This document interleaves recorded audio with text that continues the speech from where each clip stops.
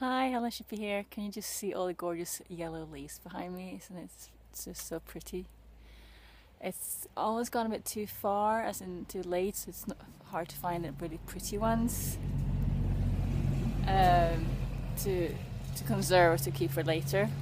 But it's just amazing and gorgeous for photographs. I've also had good luck in the forest today, so I picked a lot of small wood pieces. You can see here, can you see that? I'm so sure you can see. But what I'm gonna do, I'm gonna tie them all together and make a little vase of some sort, but obviously not with water in because it's gonna leak. And then either put a candle inside or just around a tea light.